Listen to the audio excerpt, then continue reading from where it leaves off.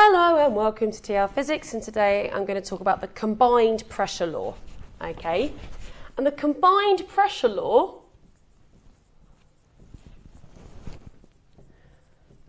comes from looking at all of these. I know that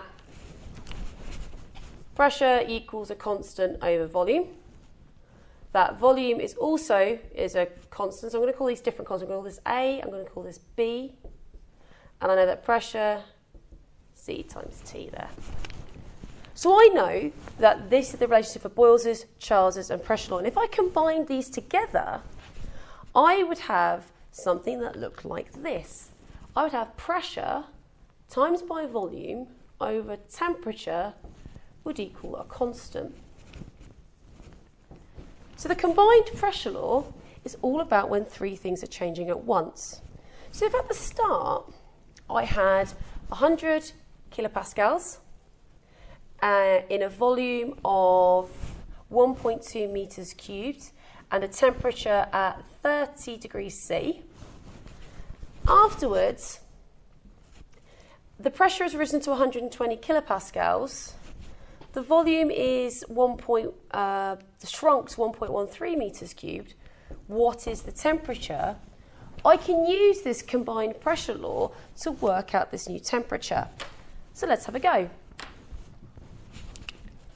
So let's work out this constant. So for step one, I've got 100 times 10 to the 3 times by 1.2 over. Now remember, I always said about temperature, you must have this in Kelvin. So 30 plus 273 is 303 Kelvin there. Okay. So let's put this in, 100 times 10 to the 3 times by 1.2 divided by 300. So 100 times 10 to the 3 times by 1.2 divided by 300. 100 times 10 to the 3 times by 1.2 divided by 303 is 396. This constant is the same after. So I know that 120 times 10 to the 3, so this is part 2, times 10 to the 3, times by 1.13 over my temperature also equals 396. So if I want the temperature, I'm just going to flip those around.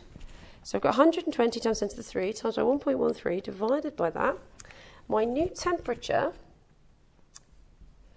is 342.39 Kelvin, or if I take away 273, I end up with 69.39 degrees C. Which does make sense. I have increased my pressure by approximately 20%, but I haven't shrunk enough to warrant, I haven't shrunk by 20%, which means that the temperature must have done something. It must have heated up to increase the pressure some more. So this there is known as the combined pressure law. And like the individual laws, this is not on your data sheet. However, these two are. So the two that are on your data sheet are PV equals nRT or PV equals nKT. They're both on your data sheet.